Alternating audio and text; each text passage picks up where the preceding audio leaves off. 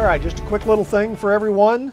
One of the things that I get emails and some phone calls about, and it usually comes from, and no offense intended, but inexperienced knife makers, belt splitters.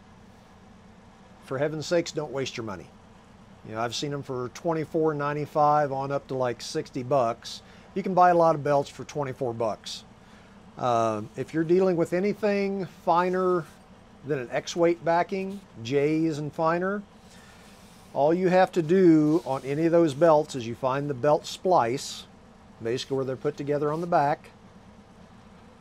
Then you go above or below that splice, fold it.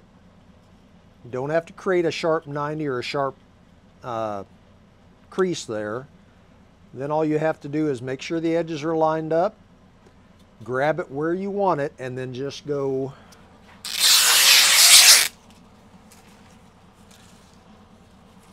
be a little careful when you get down here. If you try to jerk it all at once, sometimes you'll tear that little piece in half. And yeah, there's threads and other little things. Those are easy to get rid of. But now, and this belt will run, you can split this belt in half again if you so desire, but this belt will run, and even half this belt width will run on any slack belt attachment, provided the grinder's tracking is correct.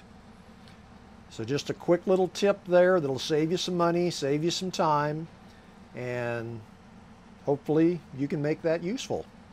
Okay, for other videos, both free and paid, you can check us out at KnifeMakerTraining.com. Also, our Facebook group, Knife Maker Training. And if you have any questions or you want to see any videos in the future, you can contact myself. You can contact Legacy Studio Productions or get on the Facebook group. Any way you can get a hold of us. So anyway, thanks very much. There's a cool trick for you.